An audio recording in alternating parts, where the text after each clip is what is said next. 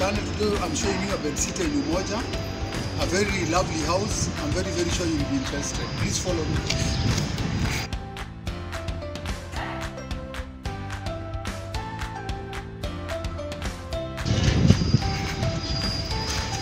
This is the gate for the house. Just open as you come in, and when you have visitors, this is the telephone bell for calling your visitors. Welcome.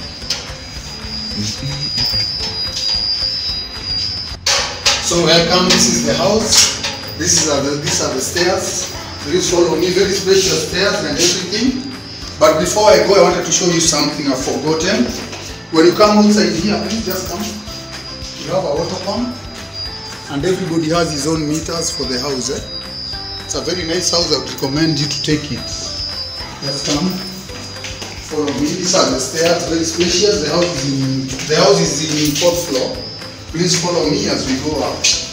Thank you very much. Please follow me.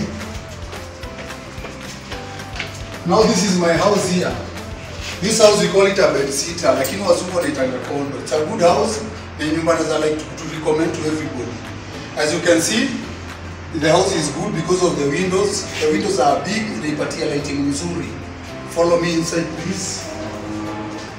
This is the house now. The size of the house is 12 by 12 foot. It's a nice house. It can fit a bed and some seat over there. Follow me to the kitchen.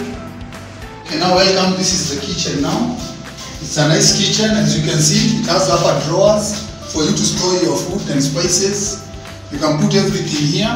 It can fit a fridge, and your cooker, you can put it over there. This house is good. One thing, when you're looking for a house, the first thing you check is the water it is running. This house has water, and the water is running 24 hours. It's a good house. I would like to recommend you to take it, please. Show you the balcony. This is the door to the balcony. And if you have children, very important, you can be locking the balcony, so that maybe if your children are very playful and maybe you are not safe, you feel they will not be safe, you can be locking that.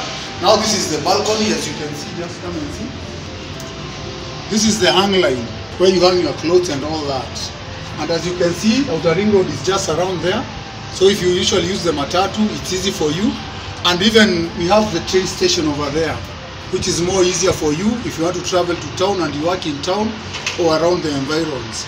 Welcome. This house is going for 9,000 Kenya shillings. Please, if you're interested, I'll just give you the number on the link. Thank you very much. Please subscribe to the channel. We love you guys. Thank you.